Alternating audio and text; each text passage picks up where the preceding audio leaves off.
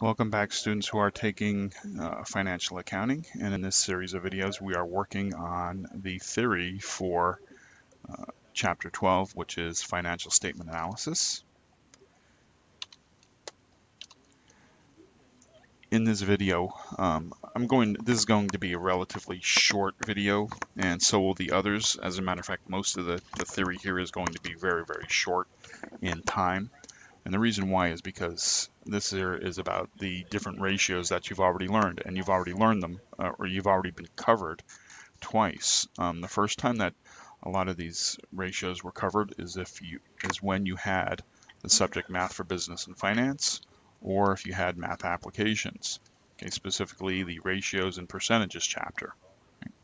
Now, if you need a refresher, on the student community under the business group on the left-hand side, there's a section called Math for Business / Applications. This here is the web address that takes you directly there.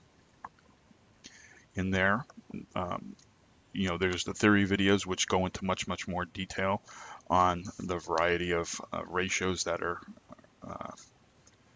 apply to financial analysis, and also the worked out homework problems. So first, you've already had in another subject all of the ratios, or almost all of the ratios that you'll see in this particular chapter. And second, this chapter is just nothing more than a recap of everything that you've seen in previous chapters when it was covered under focus on decision making. Okay, so from a learning perspective, you've already had you've already learned this information. It's already been covered twice. Okay, and in this chapter, it's covering it again a third time. All right. It amazes me when students are in managerial accounting and they're being given those ratios a fourth time, but yet they still get them wrong. All right, it just boggles my mind, but that's me as an instructor. So just be aware that if you're having trouble with anything here, you can go back to the Math for Business and Finance or Math Applications and watch the theory videos there. Look at the worked out homework problems there. Go back to the specific chapters for particular ratios in the financial accounting itself here to see how those ratios are worked out, the theory and actual homework problems that are done. So 1, Math for Business and Finance, Math Applications. 2, the end of each chapter, focus on decision making. All right, so as an introduction, I'm not going to spend much time here.